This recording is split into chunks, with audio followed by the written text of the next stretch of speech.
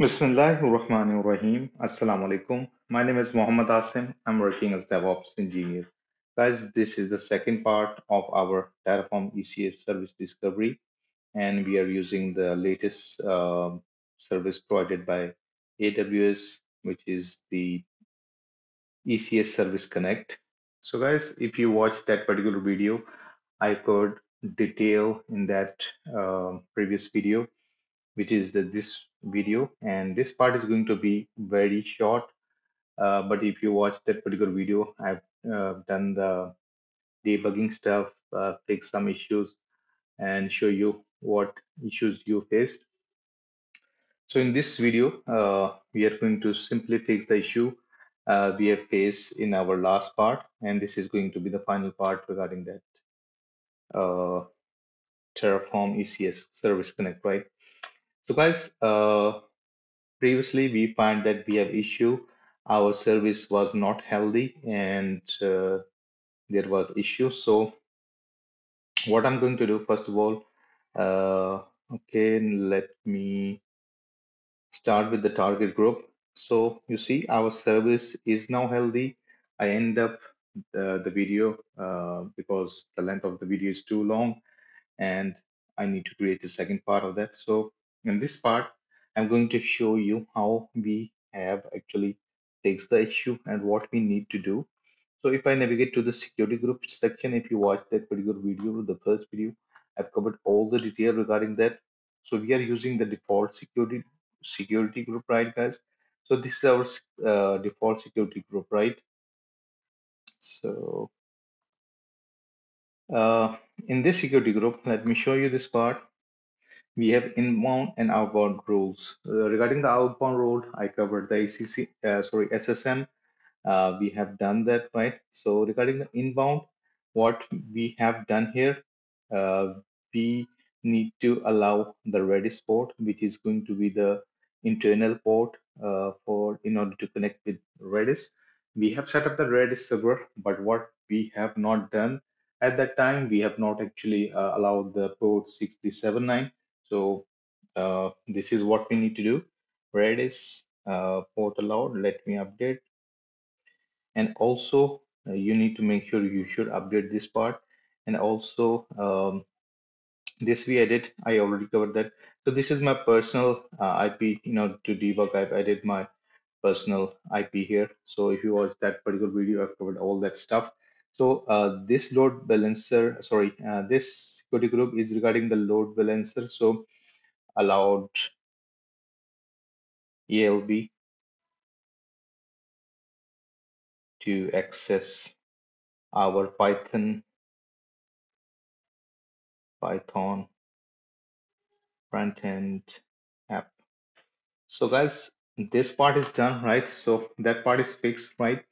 And the changes we need to do regarding that code. So guys, if you use Service Connect, you don't need to use this particular command. Previously, we used this particular command and I've shown you the issue, and I need to tell you that the issue we are facing, that we are using the AWS Service Connect along with the AWS Service Discovery. So I do recommend not to use both service at the same time, although there is option. So AWS Service Connect is the latest enhanced optimized service. So you should simply use that, and simply you need to do Terraform apply, Terraform init and Terraform apply, right? So this part is done, right? And you don't need to use these particular commands. So what I need to show you regarding that, you don't, you have to only make changes. For instance, if you navigate to the ECS services, right? Guys, you need to make sure you watch the first part um, till end and cover the lab which I have covered. So simply you need to update the locals. These are the variables, right? And also you need to add, um, in just a minute, you need to add the namespace which we have created through CLI. So sorry, this part, yeah. So this part we have done through CLI. You need to add the ARN of the namespace, which we have done, which we have created through AWS CLI, and this is the namespace, and this is the namespace ID. That's it. And you need to update the locals according to your, image and all the stuff, right? So this part is done. You have to simply do once you update, you have to do Terraform init and Terraform apply. As I discussed previously, you need to add the secrets in the SSM store. These I've shown you to create through AWS CLI, secure secret string, which we are going to use, and naked environment variables. So this is what we have used in order to connect with our service side. Um, and one last thing before I just wrap it up uh, regarding the Terraform. So I need to show you the part. So if I do Control F connect. So guys, this is the connect configuration. So simply what you need to do, I mean, you don't have to do a manual changes. So we have to enable service, which I have already done that. And the namespace, which we already defined in our locals. And the discovery name is going to be the container name, code name, and all that stuff which we need is already available here, right? So if you want to see the detail regarding that, I already covered in detail in the first part. Definitely, I'm not going to cover this. So this is the container template, and this is the port name which we have used. So similar stuff we have done in the Redis, right? So, okay, this part is regarding the target group. And if I navigate to the load balancer, what I'm going to do, guys, so I'm going to copy the DNS name of this load balancer. Okay, so yeah, this is the one. So I'm going to update my DNS. So if I navigate to this section, this is the Python dash app. I already told you or shown you in first part the rule we have added through our Terraform code regarding that, and shortly is going to be propagated, right? And okay, let me open another tab, and I'm going to simply type Python dash app dot clan mushtaq sorry mushtaq.com.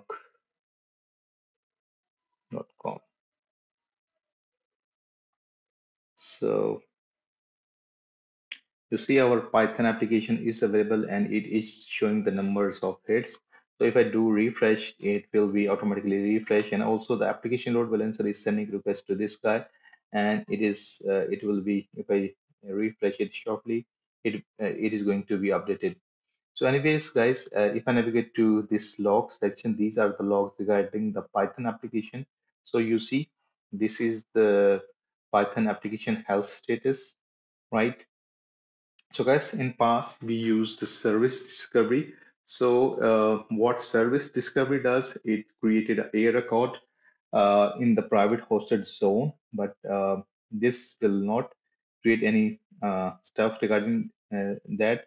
But you will see additional requests and see the status regarding the latency and all that metrics you're looking for previously, which was not available. You can easily through watch through this health metrics, right? So if I navigate to the namespaces and click this namespace ID, you will see that two services are registered and both are active. Previously, we have issue in this Python application, and we have debugged it and added the security group. Along with that, we updated the Terraform code, which I've already discussed with you guys.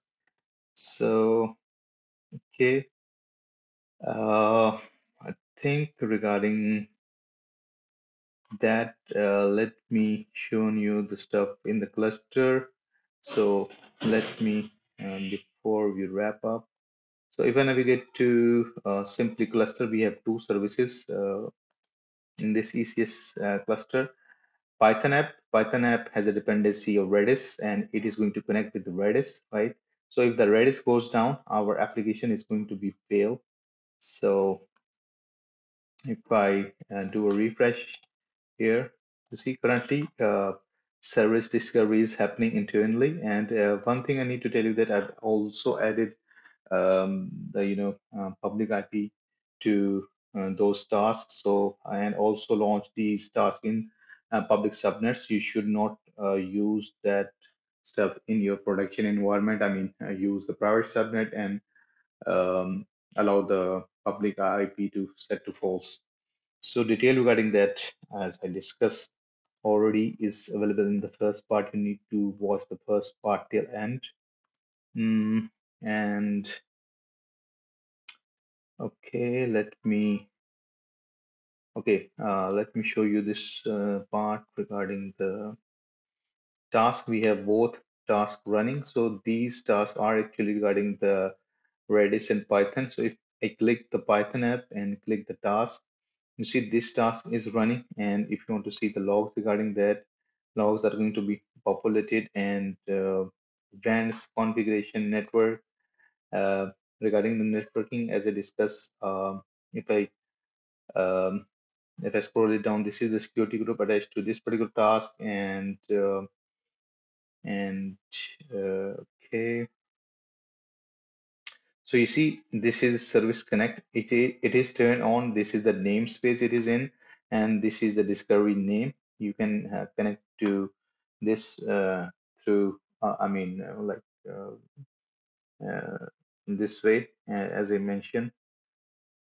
So you can do additional stuff. I mean, by enabling in the Terraform code, if you want to do advanced setting and logging all the stuff, you can do that. And okay.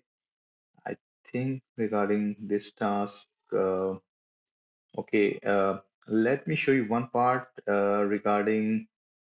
let me show you this part, right? So as I discussed, this task is launched in the uh, public subnet. So if I scroll it down, you see, and I've enabled the public IP. So if I scroll it down, what I have done, I've enabled the 5000 port uh, on my uh, on my home IP. So if I simply type this public IP, I should be able to get my application without the load balancer, right? So this is I done, guys, just to show you the debugging stuff. You see, I'm still able to access it. And um, let's try to simply make one of the service fail. And let's try to update the service and add the number of tasks to 0. See what's happened if the service discovery is not there, because if the service is down, definitely it will not able to find that particular service. So okay, minimum task because of the service discovery. And I set up the auto scaling as well, so let me update that part. So shortly we should not be able to see the service. You see currently it is on HTTPS, it is working fine, but shortly it should be not available. Currently, it is working fine. You see, number of hits is increasing. And if I navigate to the load balancer section in the target groups, and the health of this gonna be, shortly is going to be fail. But it will take some time, because you see, if I navigate to the service regarding the Redis, and you see deployments, so you will see shortly it is going to be, unavailable. But what I'm going to do, I'm going to simply see, okay, no task is there. So let's try to refresh it. You see, this is the exception we were getting previously. So previously, this was the error we were getting. So, we have not enabled the security group, and we have actually doing the stuff that we have added the additional service discovery in our Terraform along with the ECS Service Connect as well.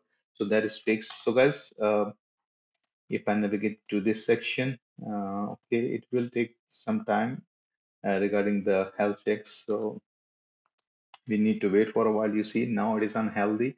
And if I navigate to my, okay, this is the IP. So let me get rid of this, guys, which we have already covered.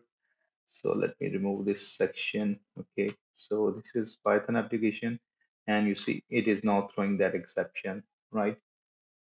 So, okay, and the other thing, let me close the stuff which we have covered.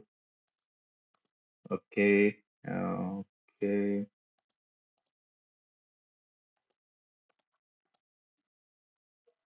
okay. Security group we have done. Target group we have done. I think I need to show you entry in the Route 53. As I discussed, it is we have created the Cloud Map hosted zone, which is the private hosted zone, but you will not see any air part here previously if you watch my previous video regarding the ECS. Let me click on this and then navigate to this section, right? So if I do type ECS, so you will see stuff regarding that. So in this particular video I've covered, and it was actually 1 year ago. So we are now using the latest stuff, which is the ECS Service Connect, right? It has a lot more, option regarding the latency and retries limit and all the stuff, more functionality as compared to that. That service discovery just was a simple, DNS lookup, like DNS resolution service. It is actually has very low capability as compared to this ECS Service Connect. So that is it, guys. If you like the video, please like, share, and subscribe to the channel. Have a nice day. Thank you very much.